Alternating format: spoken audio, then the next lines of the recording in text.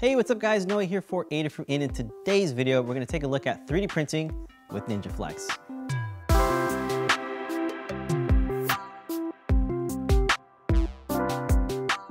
Probably the most important thing to consider is your extruder temperature. We've personally found Ninjaflex extrudes best at 240 C.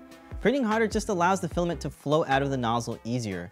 Whenever we've attempted to print anything lower than that, we've experienced everything from under extrusion to even jamming the feeder. So before even loading the filament, I suggest you adjust the preheat settings on your printer to 240 C.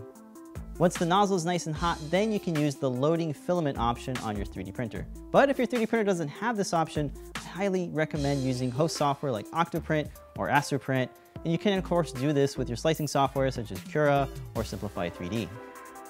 When loading the filament, it's important to extrude it slowly. I found some machines push out the filament faster than others, and that can cause some pretty bad things. If you start hearing a clicking sound, then it's most likely buckling. This can happen if the stepper motors are extruding too fast. Pushing the filament too quickly can cause the material to bend and just get stuck in the feeder. So extruding hot and slow is really what you want to do.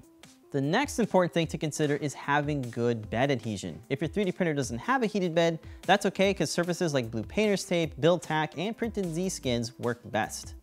For a glass bed, you'll want to heat it up to 50 to 65 C. If you're using PEI sheets, a heated bed with a layer of glue stick will prevent the filament from fusing to the build surface.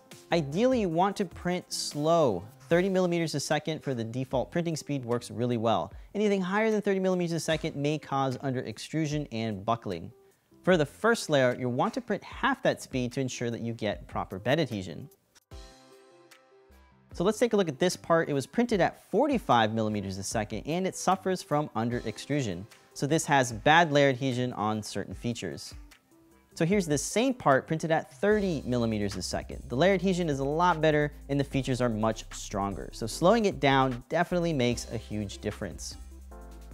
But if you still find some features are being under extruded, then you might want to disable retraction completely. Most parts printed in Ninjaflex will require some sort of cleanup. This is due to the material oozing out when switching between different features. But not to worry though, it's nothing that you can't fix with flush nips. But if you're still having issues and you find yourself struggling, you can always reach out to the Ninjatek Support team on Twitter or email. And if you guys have any tips and suggestions that we didn't cover in this video, please go ahead and let us know. You can write them down in the comments below. Printing with Ninjaflex can kind of be a bit of an art form in itself, and it can vary from part to part. And if you guys are looking for some cool project ideas, definitely check out our Ninjaflex playlist. Thank you guys so much for watching, and don't forget to subscribe to the Adafruit channel for new project videos every week.